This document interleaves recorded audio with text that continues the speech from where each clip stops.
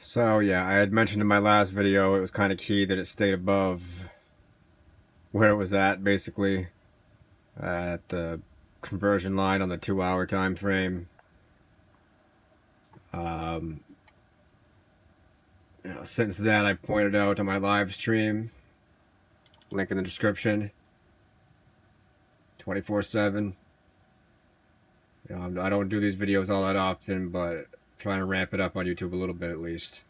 Anyway, 15-minute time frame, kind of a messy head and shoulders. Could be trying to trap some bears into shorts. Obviously, this, it's a neckline of a head and shoulders pattern, but it's also just a legit trend line too. Well, at least in the very short term, it is a legit trend line. 3 points of contact. So it is perhaps reason to expect support. Whether it's significant or not remains to be seen, of course.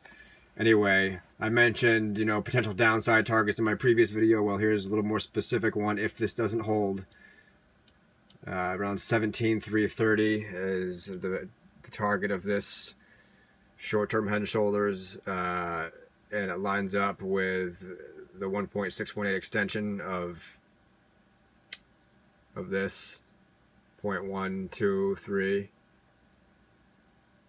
So it might be likely that happens the way it looks right now, unfortunately. Based on the prices of altcoins and the market in general, I can't say it's likely just yet. It's a toss-up to me, sort of, even slightly more bullish than bearish still, even as I point out this head and shoulders pattern. But it's hard. It's not making it easy. I'll leave it at that.